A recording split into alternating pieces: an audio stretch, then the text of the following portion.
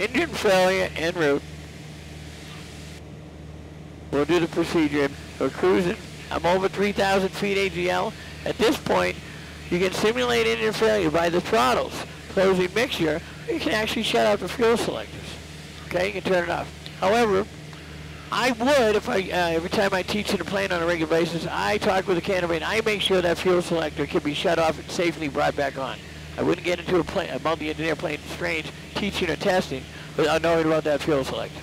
I'll demonstrate an engine failure, and again, one of the main things to do is to maintain directional control as you do the engine out procedure.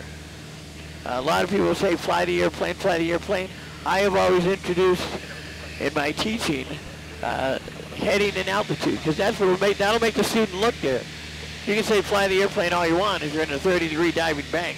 You know, this will teach the student what to look at when. So you want to fill any engine you want.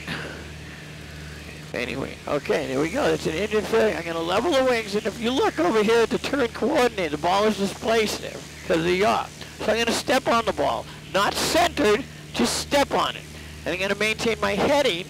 I get a mountain outside there, and it's all coincides with a heading of about 235, 240. Altitude 6,000. Okay, now I'm going to do the power up phrase, where there's mixtures, props, and throttles. And I'm not going to go below the blue line. I'll check my heading and my altitude. Everything's fine. Check the boost pumps are on, the gear is up, and the flaps are up. Don't just say it, move the switches. Now, I'm going to do the verification part. I'm going to verify it by saying left foot dead. I bounce it, it's off the rudder. Just bounce it, left foot dead, and I'll pull back the left throttle to verify that that is the correct inoperative engine. So I'll pull it back and I'll listen, and that's correct. Then I will now feather. We'll simulate feather, we'll pull it back about an inch. You have to verify it beforehand, because God lets you feather the wrong engine just once, Mark. Just once, and then he brings you home. Okay?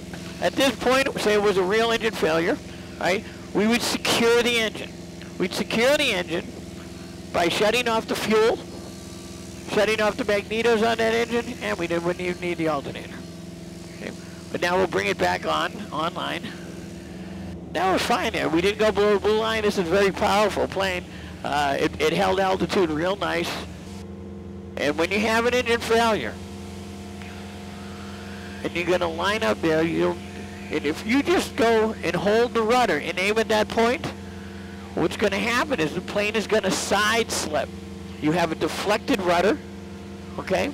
So you're holding left rudder, correct? Correct. All right, so that rudder's sticking out there, so it's going to side slip this way.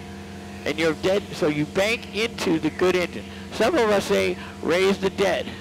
We guard the good and raise the dead.